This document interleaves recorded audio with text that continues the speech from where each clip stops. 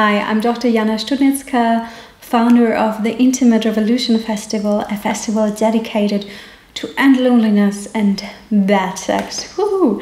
So today I'm talking about loneliness and a chapter that is very dear to my heart because the chapter is touch and the wonders of the human skin. Maybe one of the biggest remedies against loneliness. So before I start to go deep into science again, I actually did a TED talk back in 2017 about my experiences as a professional cuddler, because I was sitting in this train to Vienna. I just had broken up with my boyfriend and I've dated for about 1.5 years. And I was thinking, what am I gonna do with my life next? Because I was writing my diploma thesis and I had a lot of spare time. And I kind of decided to do the thing that I'm good at, which is touching people.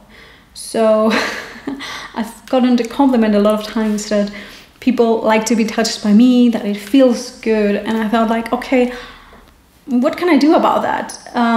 So I started to become a professional cuddler, which is so your customer that wants to cuddle with you comes to your place or to the cuddle space or whatever, and you first have like a nice conversation, and then you ask them, okay, how do you want to be held?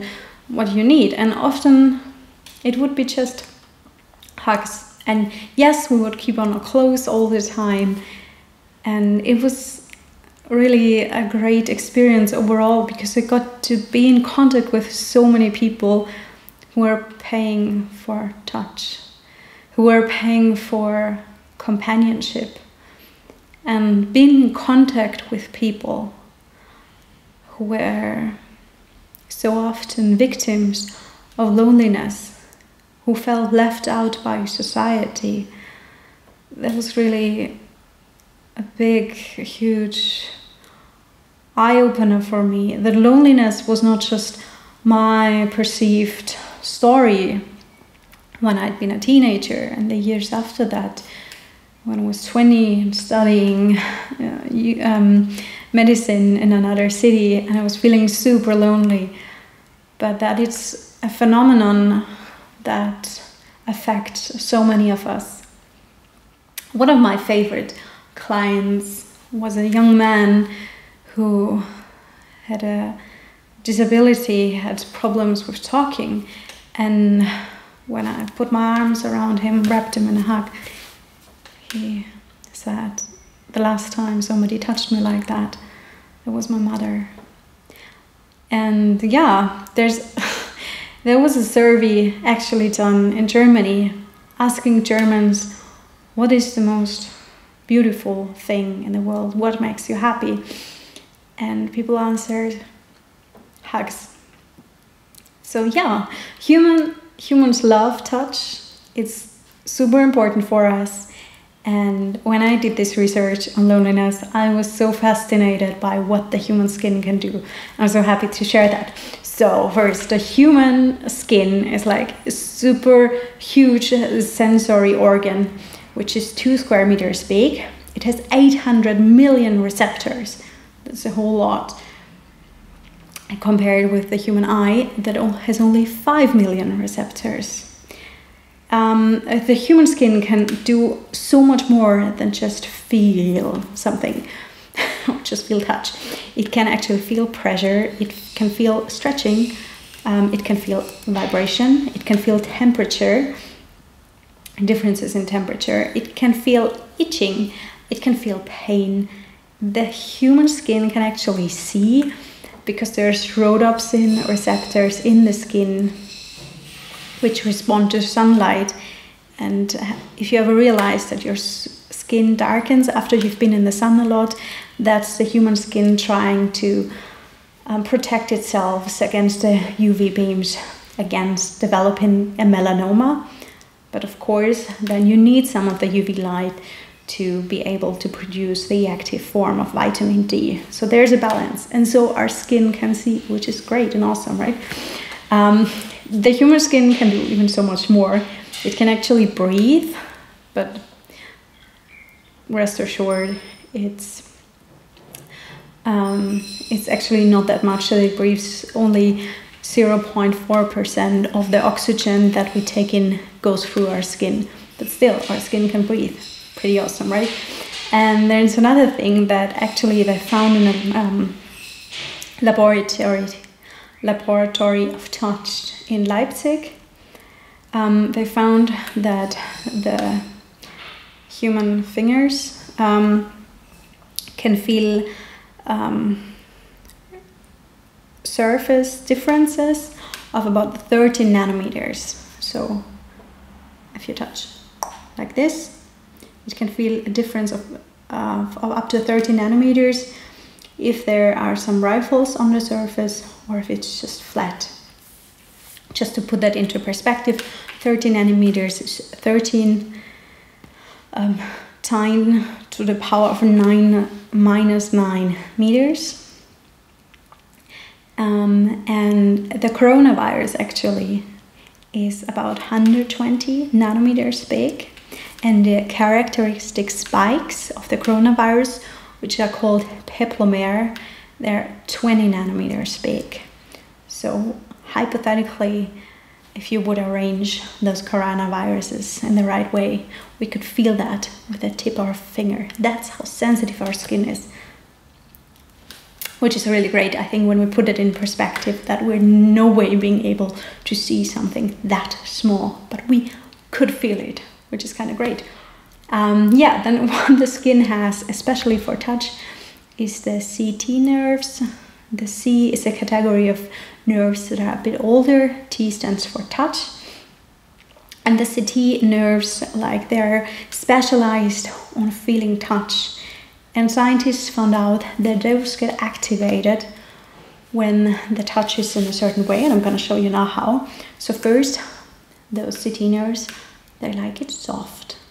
So not a big lot of pressure, but just soft touch.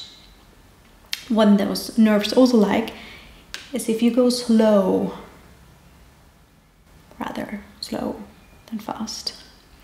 And they also like it warm. They're about like the surface temperature of our hands, about 30 degrees.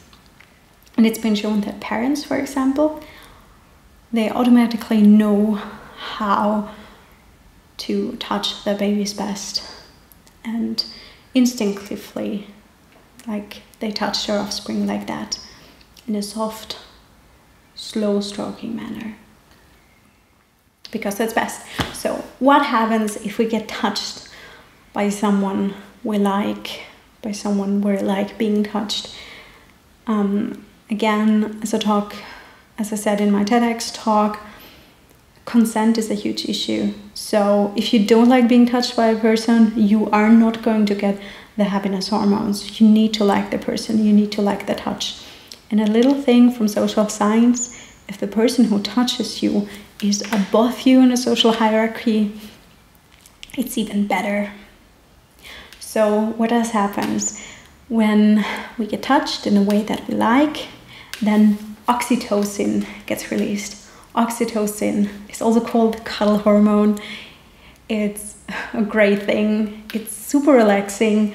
It works great wonders against stress, lowers blood pressure, lowers your heart rate, lowers the cortisol levels.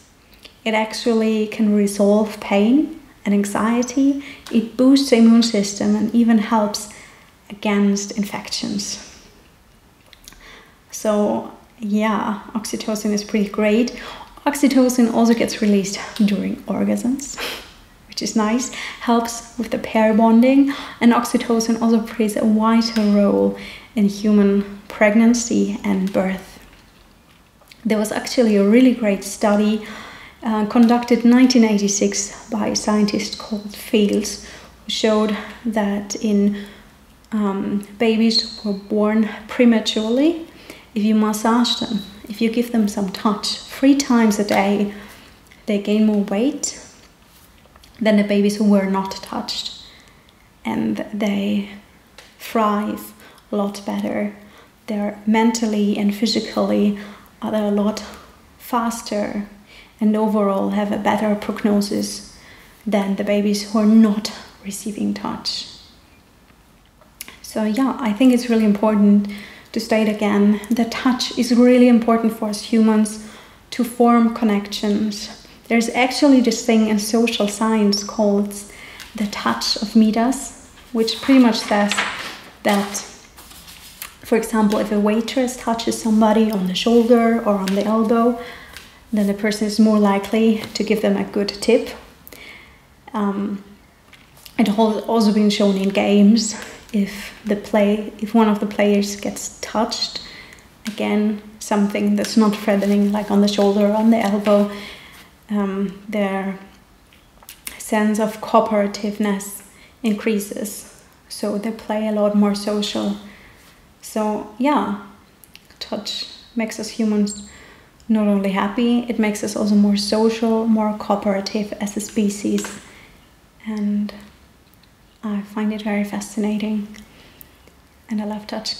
So this was the third part of loneliness.